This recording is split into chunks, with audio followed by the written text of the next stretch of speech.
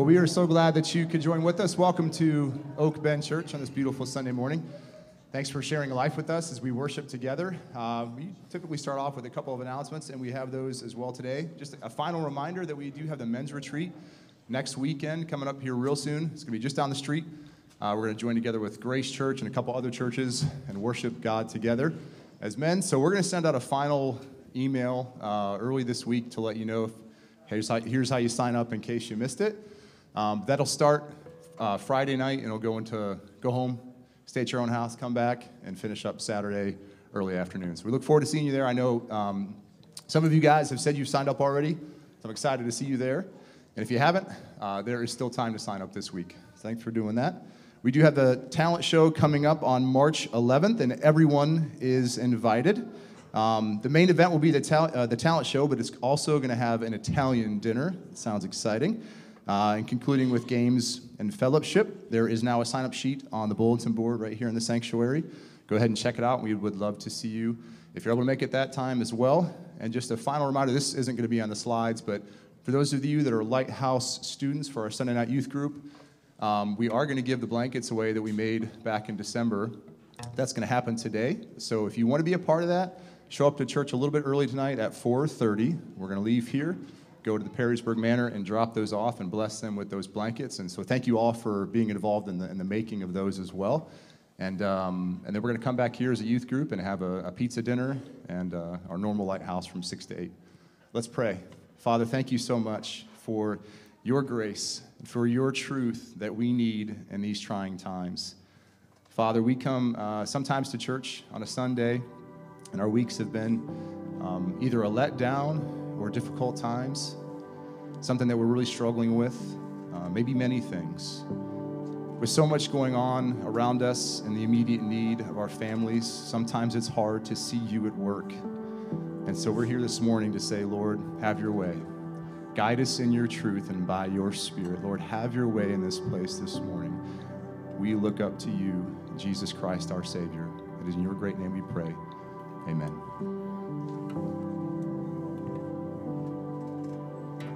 Let's let God have his way this morning as we praise and worship our King.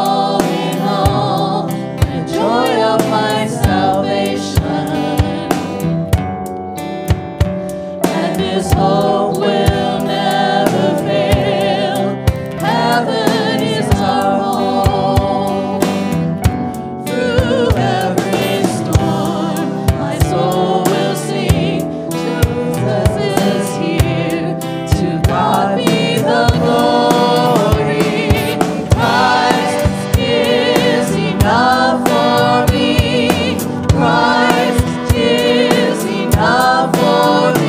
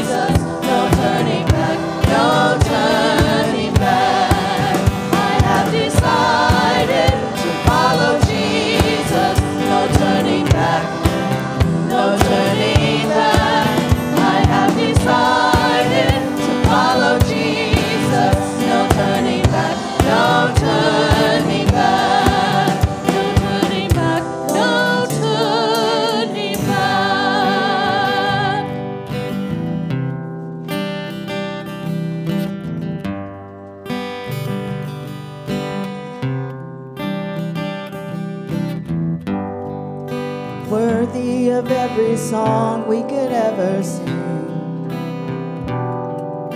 Worthy of all the praise we could ever bring.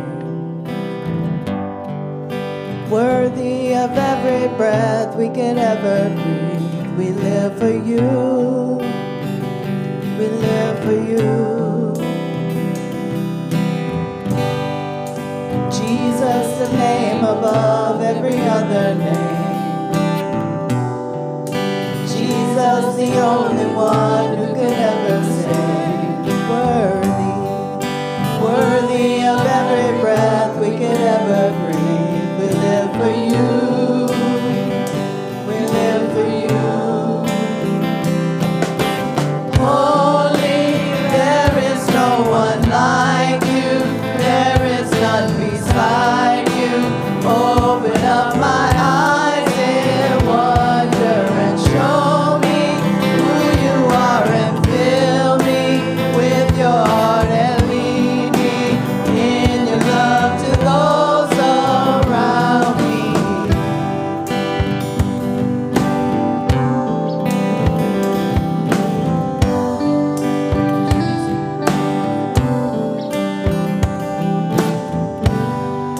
Jesus, the name above every other name. Jesus, the only one who could ever save.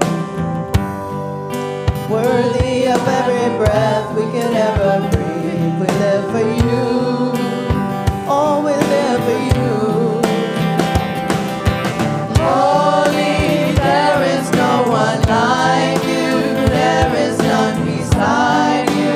Open up my eyes in wonder and show me who you are and fill me with your heart and lead me in your love to those around me.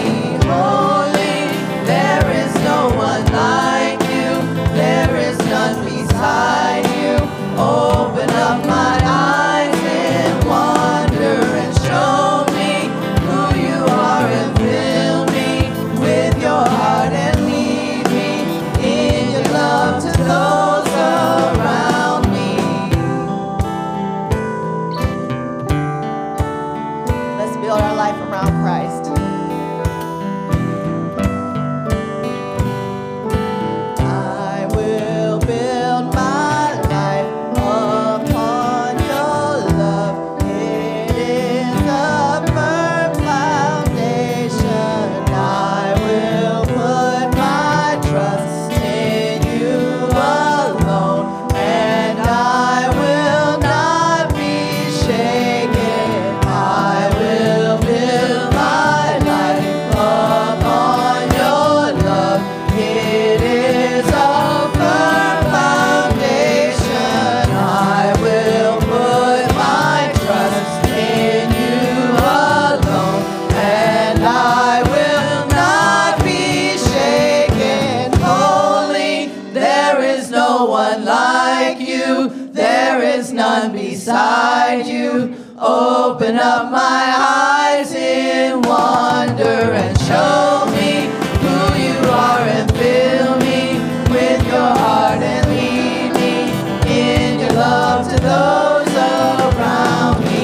Holy, there is no one like you. There is none beside you. Open up my eyes in wonder and show me who you are and fill me with your heart and lead me in your love to those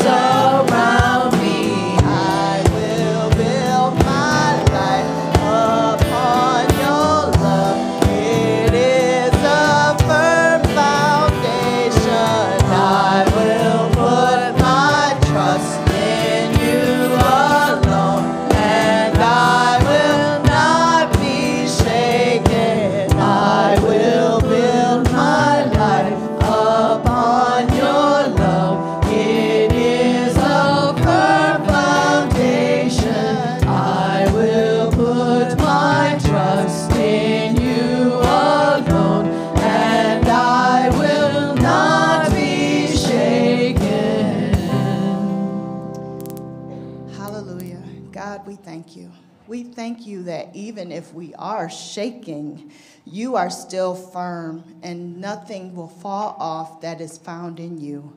Only the things that need to be shaken off will be shaken. Lord, we need you. We thank you. We bless your name for being God Almighty. As the kids prepare to leave, Lord, we ask that you fill them up, Lord God, that you fill up their teachers, that you give them what they need today to be closer to you. Plant seeds, let them be watered so that they can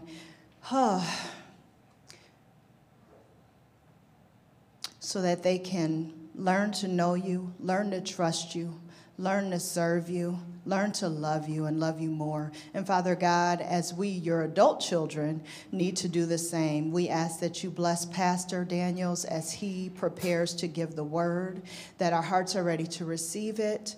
Lord, let it convict us to repentance and help us to just be steadfast in you, our firm foundation. Amen.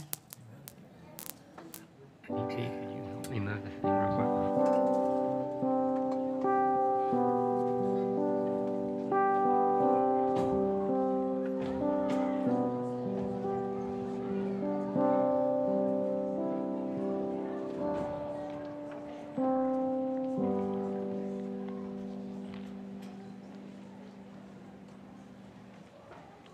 Well, good morning.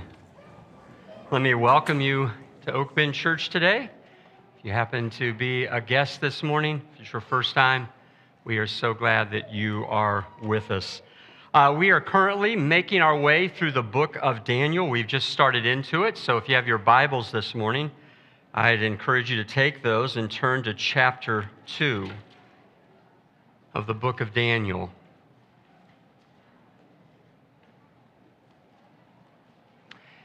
Then we start with a picture this morning. So I think we have a picture here to put up.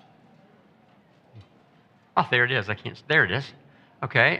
Some of you a few of you might know what this is. It's an original picture of a place in our country where in 1848 an event started that's gone down in American history.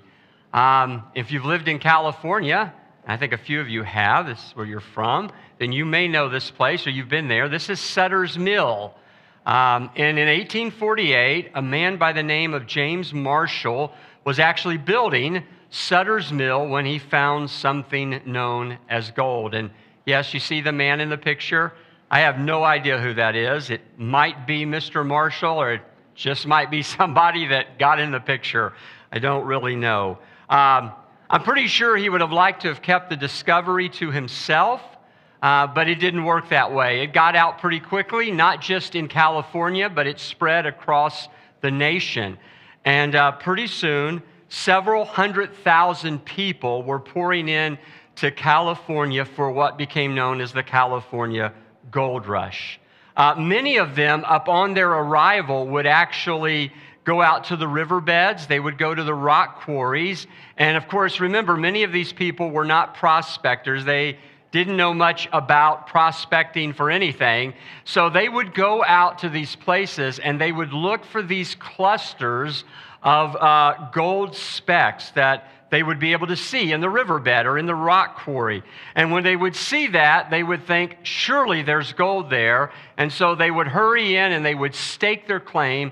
And sometimes they would give basically everything they had came with to buy off their claim. But as the old saying goes, not everything that glitters is gold. And a lot of these people found that out. They spent a lot of time digging out these clusters of gold. They were sure they were worth a lot for everything that they had poured into it, only to find that when they took them in to be weighed and measured and checked, they turned out to be absolutely and completely worthless. So was their entire claim. These things looked like gold. They shined like gold. Sometimes they even felt the weight of gold, but they weren't gold. They were something that we know today as iron pyrite, or what's more become known as a fool's gold. And it lacked the value, it lacked the importance, it lacked the worth of the real thing. Now, what happened to those people in California back in 1848 and the years that followed can actually happen to people today. And it does happen to people today. There is a tendency for us to not always know the value of things. There is this tendency for us to become confused about what's important and what's lasting. And the events that we're going to find this morning in Daniel chapter 2 are meant to speak to that. They are events that happened first to a king by the name of Nebuchadnezzar, but they were events that were meant to cause him, as they are to cause us, to consider how well we're discerning what's really important in life. What it is that we're really giving our energies and our efforts to. Are we just dealing with the immediate, or are we dealing with the important? Have we put everything into just what's temporal? Or are we putting anything into what's eternal? Now, if you by some means read ahead this morning in Daniel, you're going to know that Daniel is Daniel 2 is an incredibly long chapter. It is 49 verses. It's the longest chapter in the book of Daniel. And just to put you at ease right now, we are not going to cover all 49 verses, but we are going to cover the whole chapter, because the chapter is really, I don't think, divisible. Some of the chapters in Daniel, we can divide them up and we can talk about a couple of different things. This is not one of them, because it really is a single story. It's a single literary unit, and it has really a single message that comes out of that story, and so we need to deal with it as a whole chapter. So here's what we're going to do this morning, or I'm going to do this morning. I am going to deal selectively with the verses in Daniel chapter 2, and we're going to do that in some other places in Daniel. If you have not read Daniel 2 and you want to get every little detail, then go home today and read it. But we're going to deal with enough of the verses this morning that we are going to get the full flow of the story and the challenges that it is meant to bring to you and me today. So with that, let's pick up at Daniel chapter 2. Going to pick up at verse 1. It says, in the second year of his reign, Nebuchadnezzar had dreams. His mind was troubled and he could not sleep. So the king summoned the magicians, the enchanters, the sorcerers, and astrologers to tell him what he had dreamed. When they came in and stood before the king, he said to them, I've had a dream that troubles me, and I want to know what it means. Then the astrologers answered the king, may the king live forever. Tell your servants the dream, and we will interpret it. The king replied to the astrologers, this is what I've firmly decided. If you do not tell me what my dream was and interpret it, I will have you cut into pieces and your houses turned into piles of rubble. Now, Nebuchadnezzar is somewhere in his second or third year of reign. Here it says the second. There's two ways of counting his reign. He's probably counting it the Babylonian way, which gives him 2. If you count it a Judean, it gives him 3. But he's just into his reign a couple years. He has this set of dreams that are troubling him, and he calls in these soothsayers, magicians, sorcerers, all of these people that read the stars and read the entrails of animals and read the movements in cups and all to tell you what things meant. And by the way, Daniel was a part of that class of people that were better known as wise men. So Daniel had learned many of those things. Most likely, it appears Daniel isn't there. We'll find out just a little later in the chapter that Daniel is actually at his residence when everything comes down from the fallout of this dream. So he's not there, and it may be that he wasn't there because the king either hadn't summoned him or he's just finishing up the training that we read about last week in chapter 1, and so he isn't, in a sense, on the docket yet. Okay, and so he's not there, but he is a wise man. And the king calls in these so-called wise guys and says, look, I've got a dream, and I need you to interpret it. But I don't want you just to interpret it. I want you to tell me what the dream is, and then you can interpret it. And of course, they start to lose it.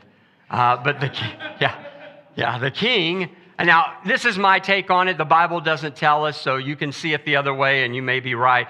I think the king knew what the dream was, because there's some things later in the text that give us a sense that he knew what he had dreamed, because he was highly agitated by it. He just doesn't know what it means, but he's also a guy that's been around long enough to figure out that particularly when you're in a place of power, there's people that'll be glad to tell you anything you want to hear. And maybe some of you work in a place and you're kind of up the ladder and you've got people that report to you, and there's some people just brown nose you to death. They'll tell you anything you want to hear. And he doesn't want to just hear anything. He wants to hear truth at this point. And so he figures if you can interpret the dream and tell me what it is, surely then you know how to give me the right interpretation of it. By the way, just a little side note here. Is there anybody in your life that can actually tell you the truth and tell you when you're wrong? King Nebuchadnezzar was not very good at being told wrong. One of the beauties of the life of Daniel with this king is Daniel always speaks to him truth, whether he likes it or not. He just does it in a tactful, wise way. Is anybody able to speak truth into your life? Look at you and tell you sometimes you are wrong and you need to do different. You know, there's a proverb that says, the kisses of an enemy are deceitful, and the wounds of a friend are faithful. We all need somebody in our lives that can look at us and tell us sometimes, this is what you need to hear. It's probably not what you want to hear. And so the king here makes this firm decision that you can either tell me what my dream is, or it's going to be a really bad day for all of you because I'm going to kill you and I'm going to just take your house and make it a pile of rubble. Look at verse 10. It says, the astrologers answered the king, and they are right about this. There is no one on earth who can do what the king asks. No king, however great and mighty, has ever asked such a thing of any magician or enchanter or astrologer. What the king asks is too difficult. No one can reveal it to the king except the gods, and they do not live among the humans. This is a nice way of telling the king what you're asking is so unreasonable. Nobody has ever asked this of anybody who has served a king. And no man can answer this. And he's right, no man can. But did you catch verse 11?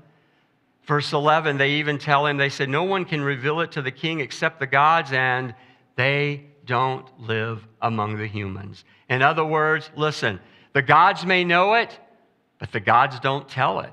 At least our gods don't tell it, king. And if you know anything about the gods of the Babylonians, they were like a lot of gods of the ancient world. They were pretty fickle about whether or not they would interact with humans or help humans. You never really knew where they were, what they would be like from day to day, which, by the way, this is one of the things that makes Christianity unique out of world religions, and that is that we have a God who is transcendent, which means we have a God who enters into human affairs. He actually connects with humans. He speaks to humans. He reveals himself to humans. And what makes Christianity unique among all religions is the fact that God has communicated himself in the most unique way, and that is, he has become one of us in the person of Jesus. He has become human, lived among us, known what life is like as a human, suffered, and then rose from the dead for us. And that makes Christianity unique among all the religions and beliefs of the world. Now, their inability is seen by the king as deception. And so in his anger, he orders the execution of all the wise men, which will include Daniel and his friends. Look at verse 14. It says, when Arioch, the commander of the king's guard, had gone out to put to death the wise men of Babylon, Daniel spoke to him with wisdom and tact. He asked the king's officer, why did the king issue such a harsh decree? Arioch then explained the matter to Daniel. At this, Daniel went to the king and asked for time so that he might interpret the dream for him. Then Daniel returned to his house, and he explained the matter to his friends Hananiah, Mishael, and Azariah. he urged them to plead for mercy from the God of heaven concerning this mystery, so that he and his friends might not be executed with the rest of the wise men of Babylon. A couple things here. Daniel's human enough to not want to be executed, and yet he's in touch with God enough that when the bottom begins to fall out of his life, he doesn't fall apart. I mean, if you can for a moment, and I know this is hard, try to think about if you're in Daniel's shoes and the knock comes on your door, and when you open the door, the guy on the other side of it looks at you and says, I've come to take you to your execution. How would you feel? Oh, I'm going to tell you, I'm not going to like it, I'm pretty sure. I don't want to be executed. Daniel didn't. But it's interesting to me that Daniel does not fall apart. He doesn't come unglued. He doesn't start thinking about how unfair God is and how things just are not working out, and I've done all this and I've been honorable to God. He doesn't do that. He doesn't come apart. And here's why I think Daniel doesn't come apart. He doesn't come apart because Daniel is rooted in some things that are lasting, which is what is at the heart of this chapter. It's to get us to think about where we're rooted. Is it in something that's lasting or something that's passing? Something that's temporal or something that's eternal? Something that's actually worth something or something that's only of momentary value? And Daniel is rooted in what lasts. And so when he comes up against this, while he doesn't want to be executed, he's not falling apart. And by the way, do you notice how he reacts to someone that's opposing him? Two words there. We really need to put them to use in our culture today. Wisdom and tact. We need those in our culture today. The best answer to a culture that you feel is against you is not anger. It's wisdom and tact. Wisdom is God-given understanding to know how to deal with people and how to deal with a situation. And that comes by being close to God and spending time with God like Daniel did. And tact, that's just a nice word for quit being rude. Daniel was not rude. Daniel was gracious in his speech, but he was truthful in his speech. He was not rude. He did not see the people on the other side of the fence as his enemy. He saw them as somebody that needed God as he did, and he was there to make that known. And by the way, Daniel, it says here, returned to his house, and he urged his friends to plead for mercy. Daniel prayed. We're not going to talk about prayer today. We will later in this series because this is such a staple of Daniel's life. Just a little note here. Think about when you pray. Do you only pray when it gets hot, heavy, and hard? Or do you pray because this is the way you navigate life? Daniel does not pray because he's in an emergency. Daniel prays because that's the way he navigates every bit of life, whether it is good or bad, whether it is difficult or easy. Daniel's way to handle life is always to pray. And so when he comes up against this moment, he's not having to run to pray, and he hasn't done it in a while. This is just the staple of his life, and it really needs to be a staple in our life. And God, in this case, does respond to the prayers of Daniel and his friends, and he begins to unveil the king's dream to Daniel. And let's look at what that dream is up in verse 31 of chapter 2. Daniel goes into the king, and this is what he says to him. He says, "Your Majesty, look, and there before you stood a large statue, an enormous, dazzling statue, awesome in appearance. The head of the statue was made of pure gold, its chest and arms of silver, its belly and thighs of bronze, its legs of iron, its feet partly of iron and partly of baked clay. While you were watching, a rock was cut out, but not by human hands. It struck the statue on its feet of iron and clay and smashed them. Then the iron, the clay, the bronze, the silver, and the gold were all broken to pieces. They became like chaff on a threshing floor in the summer. The wind swept them away without leaving a trace. But the rock that struck the statue became a huge mountain, and it filled the whole earth. So here is this dream, and do we have a picture here? There we go. This is a rendition. I don't know if it's exactly what it looked like, but this gives you some idea of what the king had a dream of. This enormous statue. Its head is made of gold. Its chest and arms are made of silver. Its belly and thighs of brass. Its legs are iron, and then the toes are a mixture. They're a mixture of iron, and they're a mixture of clay. And I think Nebuchadnezzar remembered the dream. He's thinking, that's exactly what I dreamed. And he allows Daniel to go on, and he begins to interpret it. Look at verse 36. He says, this was your dream, and now we will interpret it to the king. Your Majesty, you are the King of Kings. The God of heaven has given you dominion and power and might and glory. In your hands he has placed all mankind and the beasts of the field and the birds in the sky. Wherever they live, he has made you ruler over them all. You are that head of gold. After you, another kingdom will arise, inferior to yours. Next, a third kingdom, one of bronze, will rule over the whole earth. And finally, there will be a fourth kingdom, strong as iron, for iron breaks and smashes everything. And as iron breaks things to pieces, so it will crush and break all the others. Just as you saw that the feet and toes were partly of baked clay and partly of iron, so this will be a divided kingdom. Yet it will have some of the strength of iron in it, even as you saw iron mixed with clay. As the toes were partly iron and partly clay, so this kingdom will be partly strong and partly brittle.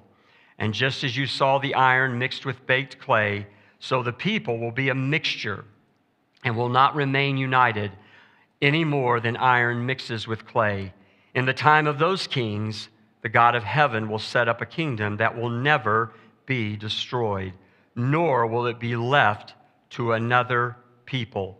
It will crush all those kingdoms and bring them to an end, but it will itself endure forever. Now, this brings us to what is going to be one of a number of what's known as apocalyptic passages in the book of Daniel. It's this foretelling of the future, of what's to come to pass, what's to happen. Now, when it comes to what Daniel is foretelling here, believe me, there's been a lot of ink spilled and a lot of debate that's taken place.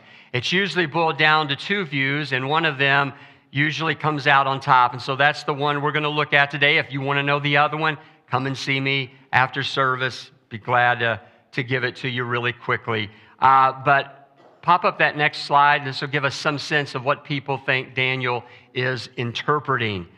Remember what he says in this. He tells the king, what? You're the head of gold. So we know that Babylon is the head of gold. You're at the top right now when it comes to kingdoms and to kings. But he says, you know what? You're not going to be around forever. And there's going to be another kingdom that's going to come after you. If you do a little history, you're going to know that one of the kingdoms that came after Babylon was the Medo-Persian Empire. They will basically do away with Babylon and they will take over. And of course, it gives you the rule there from about 539 to 331. They will rule most of the world. And then he reminds us there's a third kingdom coming. Interestingly, he calls it a kingdom of bronze. Most people think that is Greece. Bronze was the mineral, the element that they used. And if you know a little history, the head of Greece was a guy named Alexander. By the age of about 31, he had conquered all of the known world, and that includes the Babylonian and the Mede-Persian empires.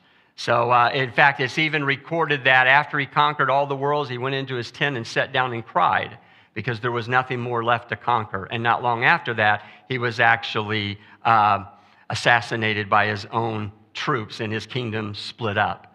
The last one that Daniel mentions there, this leg of iron, most believe that to be the Roman Empire.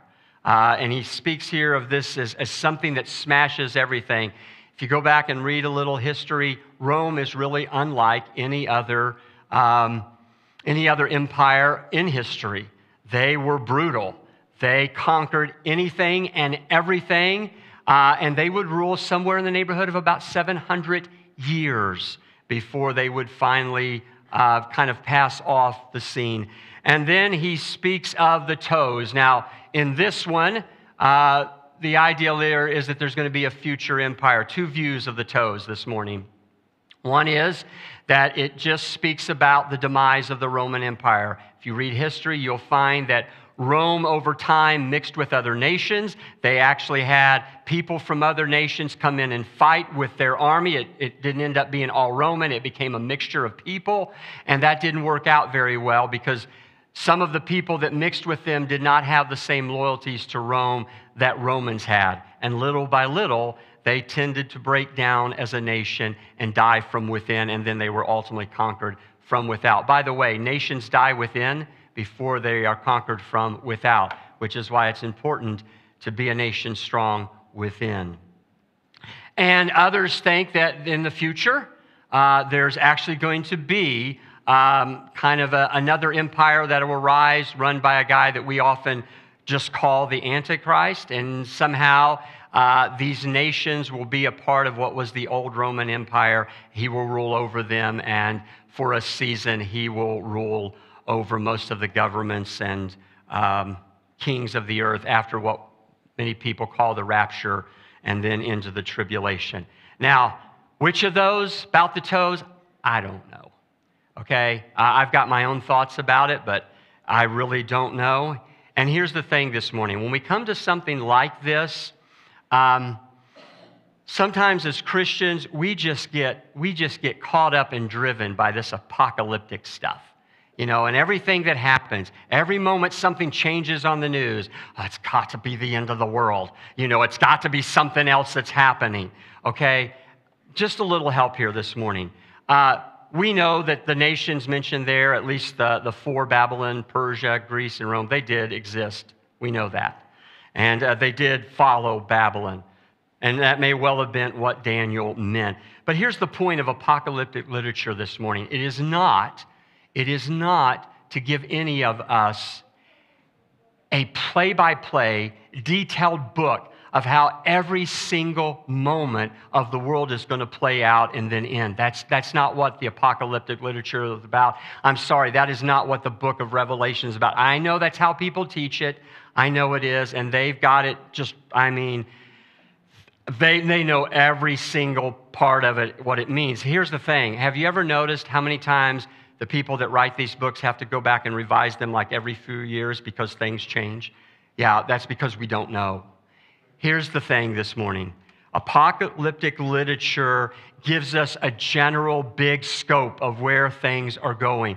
But the point of that kind of literature and the point of this picture this morning that's here is to remind us, as it would have reminded Daniel, that look, no matter what it looks like, no matter which nation seems to be sitting on the throne, no matter how good or how bad the world appears, the reminder of apocalyptic literature is this. It is that God is still on the throne and the future set securely and firmly in His hand. And if you're a child of God, you can rest your head on your pillow at night pretty easy because God's got things taken care of. That's the point of apocalyptic literature. In fact, unfortunately, when you get to Daniel 2, the thing that people gravitate to is the statue, and the point of this isn't the statue. You know what the point of this is? Here's the point of this. It's that right there. It's the stone made without hands. That's the point of the whole dream or vision that this king has. It is this stone. Remember what it does? It strikes the statue at the feet, and what happens?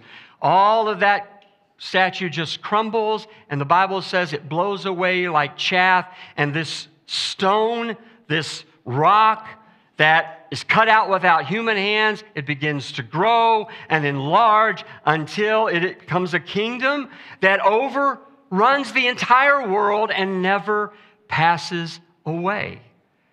That's the point of the statue and the dream. It's the rock that we're supposed to focus on and become caught up in. And by the way, as theology and revelation progresses through the Bible, and it does, there's things you will read in the Old Testament that become a lot clearer in the New Testament. That's called progressive revelation. It happens in the Bible. Things become more clear. Talk here about a stone, but when you go over into the New Testament, we know who the stone is, don't we? Yeah, because Jesus tells us who the stone is. In Mark 12, Jesus refers to himself as the stone that the builders rejected. Now, Daniel won't know that when he writes this. He's about 500 to 700 years out from Christ even arriving into this world. But what he's doing is he's speaking about Christ without knowing it. And when Jesus comes on the scene, Jesus will begin to remind them that, look, I'm a king, and I've come with a kingdom, but it isn't a kingdom like you're thinking of. Okay, it's a kingdom that starts in people's hearts, and then it's a kingdom that grows and it spreads little by little. That kingdom started when Jesus came into this world, but that kingdom will come to its fulfillment when he returns to this world, and then it will be a kingdom with a king that rules over all kings and kingdoms of this earth. Jesus is the stone, and his kingdom is the kingdom that Daniel's mentioning here that will one day grow and spread over the whole earth and take over every king and every single kingdom. See, Nebuchadnezzar was building a kingdom that he planned on lasting for a long time.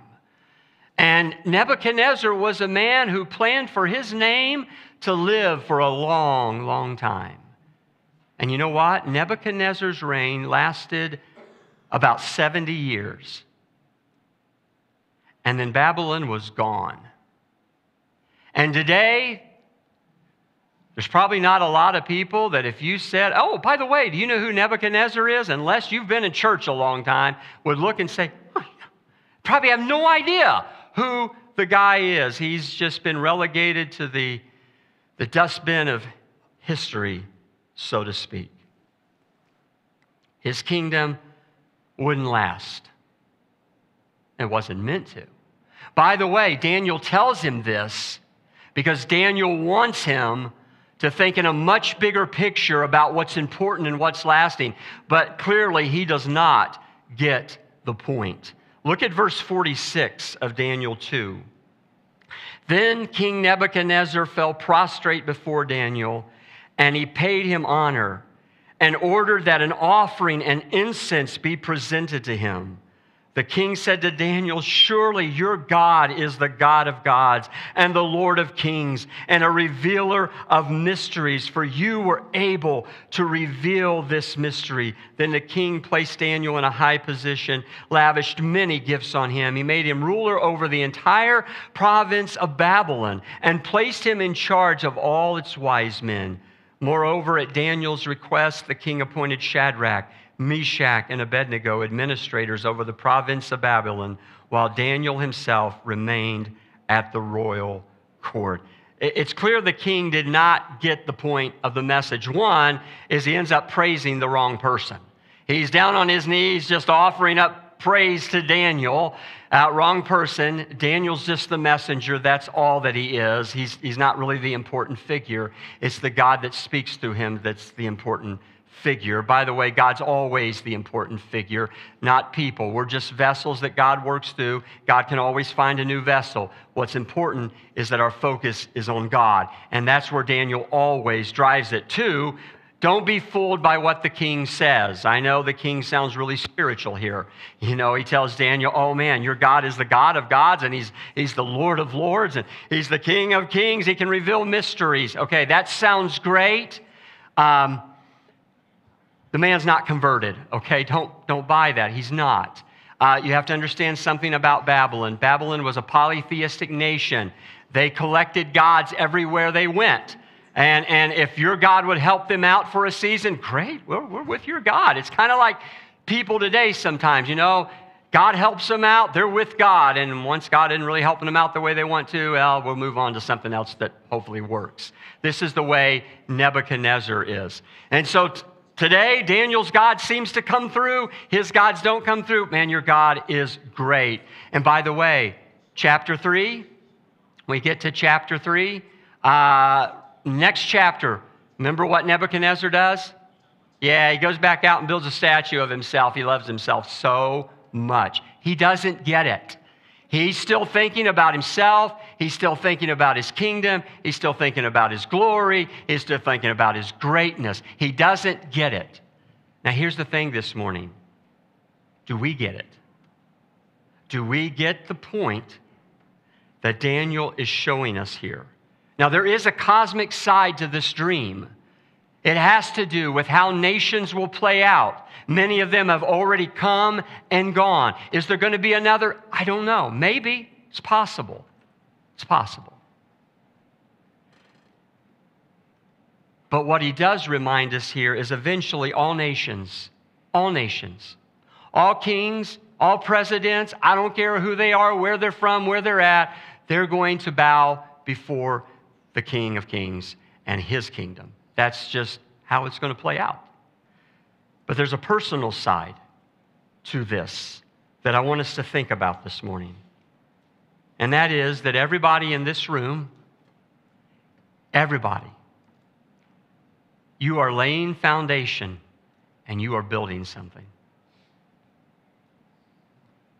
Everybody laying a foundation and building something. The question is, for all your efforts, for the things that you're pursuing, is it going to be worth it? Is it going to last? Are you investing yourself in what is of worth? Jesus, in what is, at least in the scriptures, his longest and most well-known sermon, the Sermon on the Mount, actually talks about this very thing. And he plugs it in right at the end of his sermon, so you will not forget it. You will remember the last things he says. Remember, he tells the story of two men who go out to build houses. And they're not building houses. That's not the point of the story. The point of the story is Jesus is taking something that people can understand in everyday life and making a spiritual application. You know, people go out and they build. How good that building is, how well that building will perform and last, is all put together on what they've put it on and the materials they've put into it. And he says, here's the thing. Some people in life, they don't really know the value of things. They miss the value of things. And so they build with things and on foundations that at the end come up short. Others, he says, they think about the foundation they're laying and the building they're making. In the end, it comes out well. And of course, the application to that is, what's the foundation you're building on? And Jesus reminds us the wise thing to build on is the words that he speaks. So do you build on those this morning? And look, I know we're sitting in a church today and we can be all spiritual.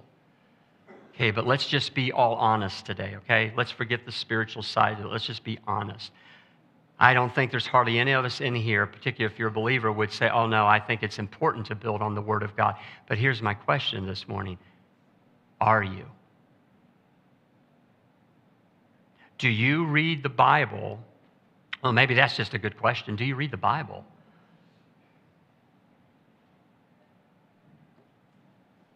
Do you read it as much as you do your social feeds, watch your news channels? Do you read the Bible? Where do you get the guidance for your life? Where do you get the direction for the decisions that you have to make? When you're facing something, does one of the first thoughts that enter your mind say, I wonder what God has to say about that? Or is it when you get to the backside and think, man, I wish I would have thought what God had to say about that?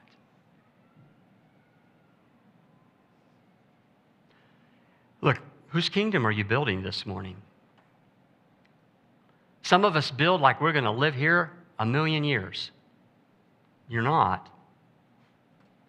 And listen to me this morning. Yes, you need to work, and you need to work hard. There are necessary things we all need to do in life. We got bills to pay, and kids to take care of, and families to care for.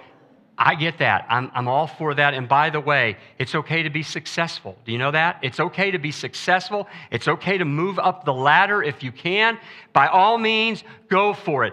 Be ambitious. There's no sin in that. But here's the thing. Do you see your blessings and your successes as coming from you, or because God was gracious to help you? Do you recognize where your talents, your brains, your ability, your strength comes from? Are your successes and your advances about promoting you, getting you what you want, building the kingdom of you and me and us? Or do you see your opportunities as not only an opportunity to bless you and bless your family and bless others, but as a means to do just like Daniel did with his? And that was a means to point people and have a greater influence to talk about and speak about the king that really matters and the kingdom that really, really lasts. Listen, there's going to come a day for me, for you, when what we've built on, what we're building is going to just be laid bare. It's coming.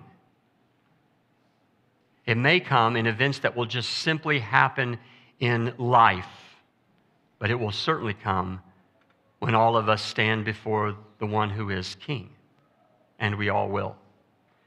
See, the point to Nebuchadnezzar and the point to you and me is this: if you build your life, if you build your greatness, and you build your kingdom on anything other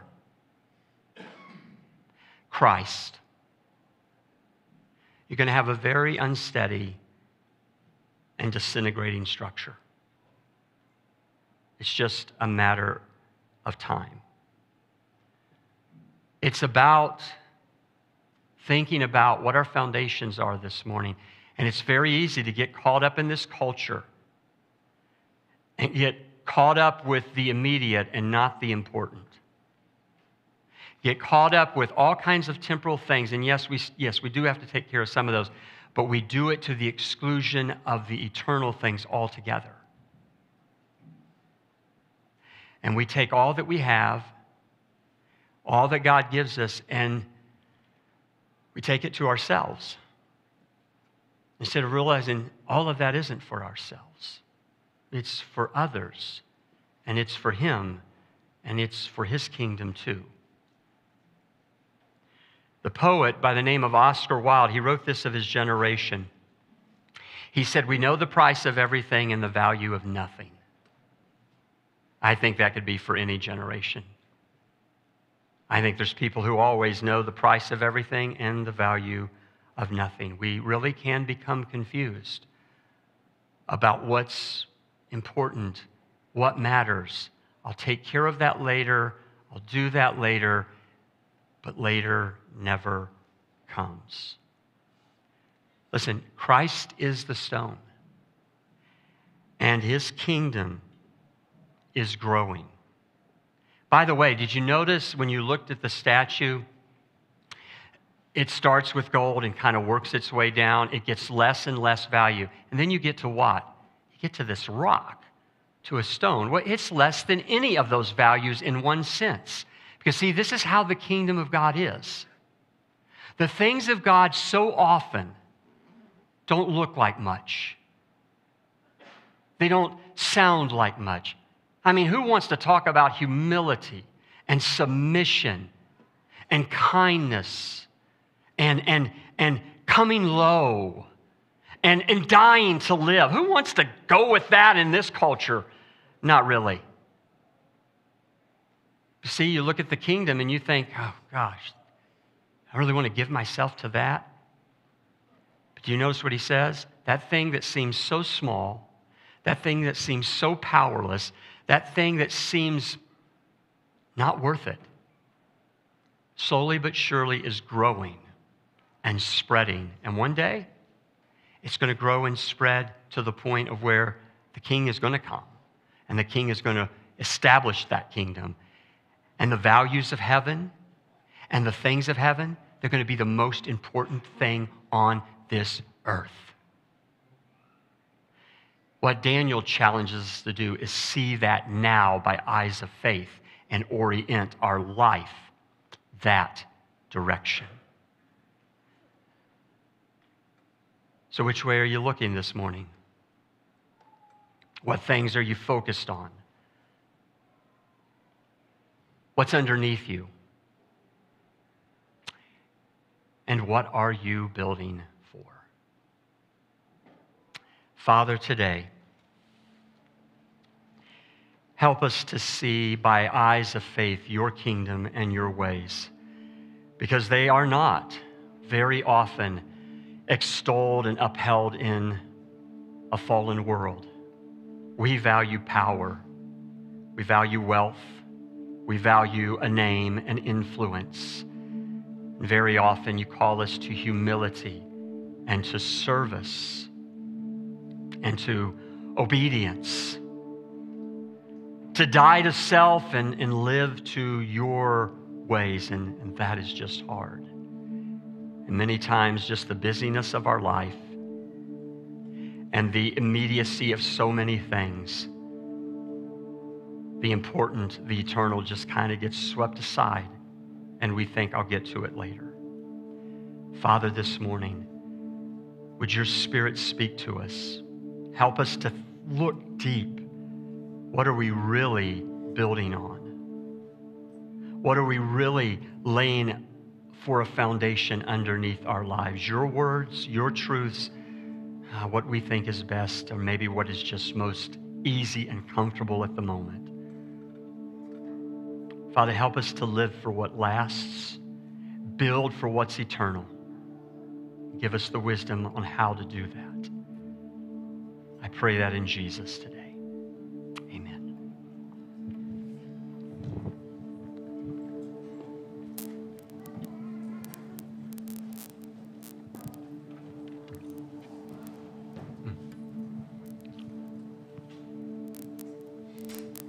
As we think about the sermon and how much God had to have loved us in order to leave everything beautiful, everyone worshiping him, condescend to us to give his life. How glorious and how beautiful.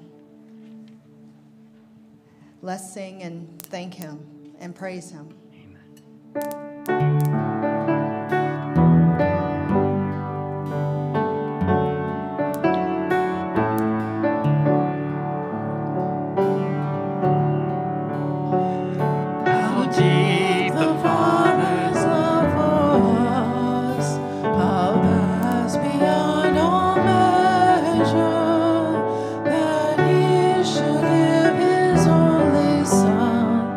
To make a wretched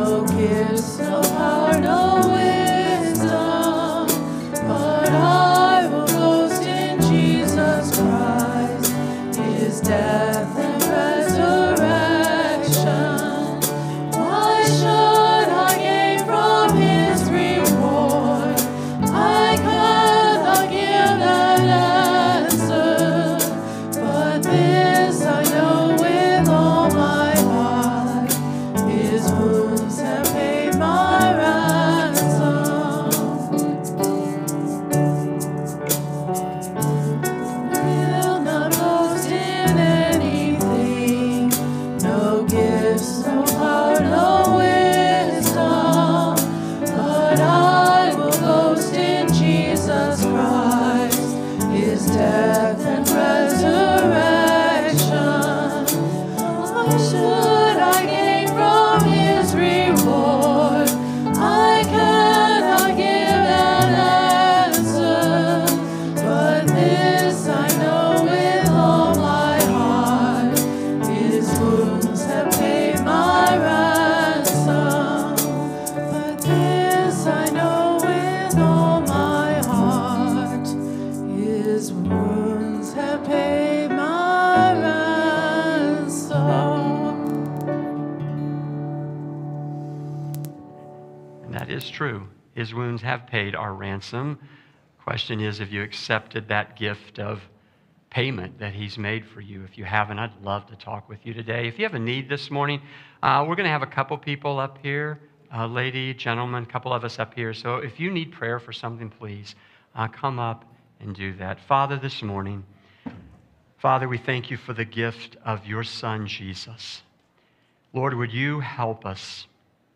Would you help us to live for the things that are lasting? Yes, we have things to take care of in this world. Yes, there are things we can enjoy. It's just sometimes we live and we enjoy to the point of it looks like we think this is all there is, and it isn't.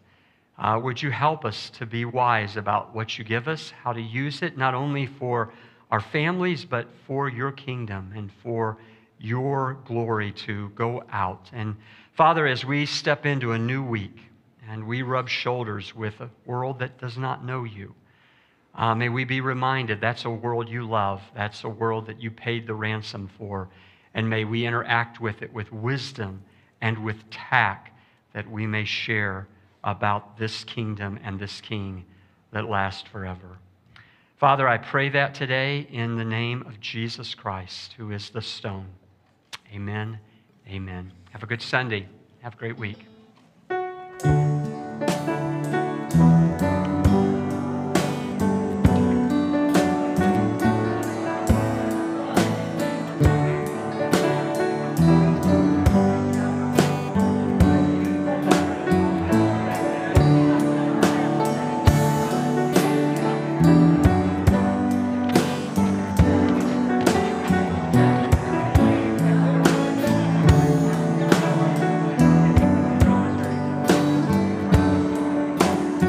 Hi, ladies.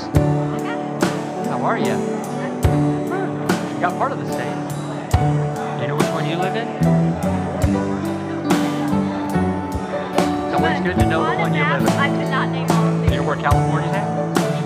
Yeah. Well, I could tell you. Oh, I don't know that. I know, it's just that Michigan.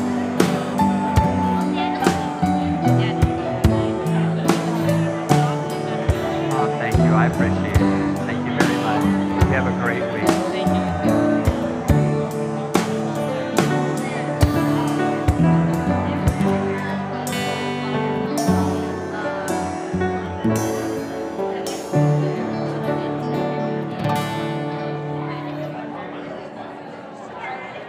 How you doing, Jean? How are you, honey? I'm good. Thank you. Thank you very much. You're just so good. Well, thank the Lord for that. Good teaching pastor. I just learned so much from Well, I appreciate that. Thank you very much. I love you and your family. I know you do. You've been very good to us. We want to have you guys over for dinner sometime. That would be great.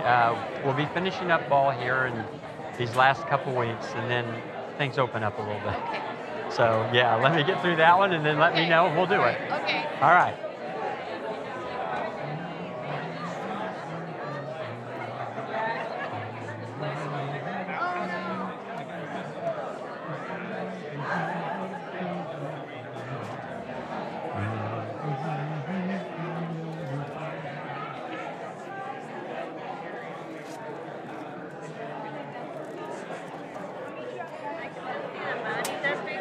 What?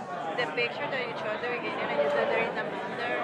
I was like, there's no. So it was they took a picture for me because they thought Oh. I was like, I don't see anybody there. So they took Oh, a yeah, right picture. down the little Yeah. bitty dude, yeah. And so they took a picture and they were like, look here. I still don't see it. Oh. And I was like, oh, I have no okay. idea who that was, but somebody.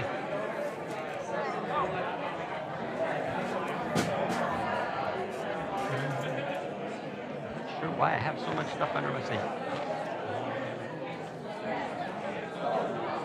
How are you? Myself, I'm Ron Durbin. Nice to meet you. Nice to meet you. My wife Michelle. But we've been coming